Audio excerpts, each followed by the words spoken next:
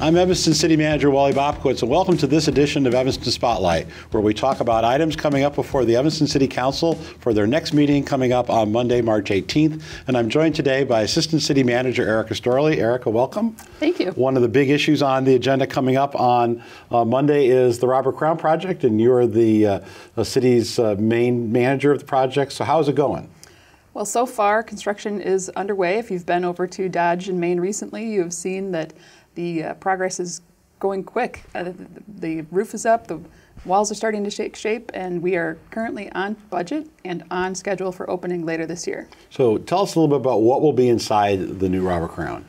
The new Robert Crown Center will be a transformational facility for the city. There's the branch library, there's the 2 full sheets of ice, there's a preschool and a daycare and an after-school center. We'll be able to accommodate all of the summer camps that everybody currently enjoys. There's a music room, a dance room, a culinary area where we'll be able to expand some programming around food and proper food prep. And then there's a host of multi-purpose rooms for all kinds of different programming that is currently underway at the center and not yet to be imagined. So we'll be able to expand the offerings as well as retain all of the existing classes and events that were always held there.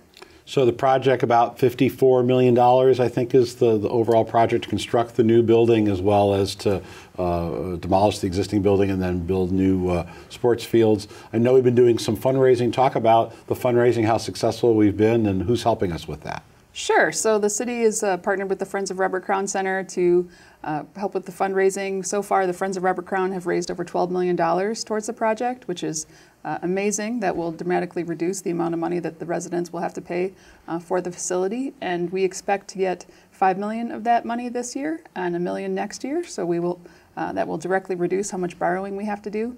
And then we will use the remainder of the payments that come in from the Friends over the course of the next 5 to 10 years to put towards our debt service. Great. And what's the time frame? When do we think it'll be done? When do we think people will be able to start using the new facility? Late this year, probably moving in late November, opening doors somewhere around there. Oh, wonderful. So if you're interested in finding out more about our Robert Crown project, you can go to the city's website, cityofevanston.org/crown. If you're interested in finding out more about the upcoming city council agenda or any of the other items on there, feel free to go to our website, www.cityofevanston.org. I'm Wally Bobkowitz.